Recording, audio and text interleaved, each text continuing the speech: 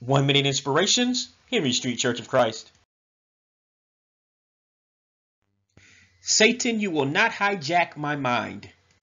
But those things which proceed out of the mouth come from the heart, and they defile a man.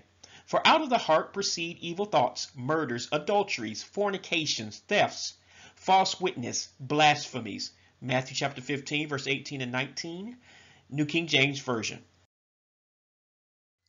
Air marshals are placed on airplanes today to protect the crew and passengers during transit.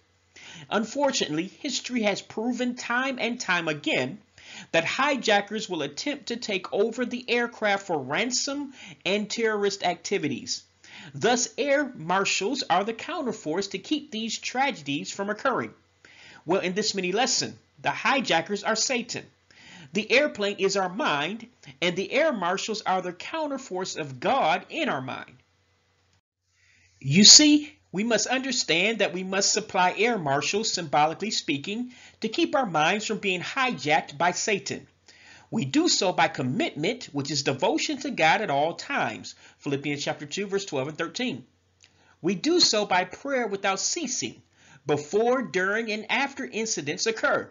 In other words, prayer is a daily part of our lives. 1 Thessalonians chapter 5, verse 17, Matthew chapter 6, verse 9 and 13, Matthew chapter 26, verse 41. Also, we must supply daily Bible study to provide even more air marshals in our mind to combat Satan during temptations. Matthew chapter 4, verse 1 to verse 11. If we do not supply these things on a daily basis, the airplane of our minds will be defenseless and Satan will hijack it through his persuasion. So be wise each day and put in the effort to secure your mind. If not, it will be hijacked and you will be driven by sin. Keep in mind that our destination is heaven.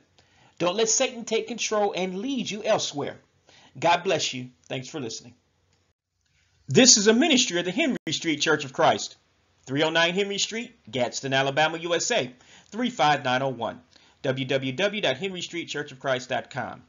Please subscribe to our channel. God bless you.